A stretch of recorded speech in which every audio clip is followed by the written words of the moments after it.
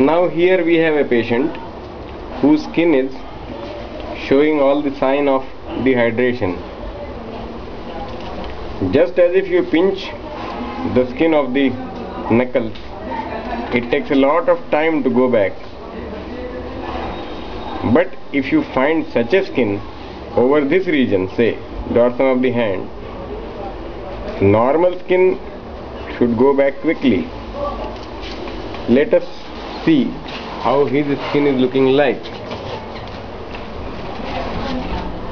If you pinch it, leave it. It takes a lot of time.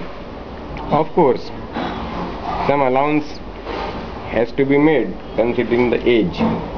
But here is a man who has had severe loose motions, watery. That is what has resulted in this dehydration. Okay.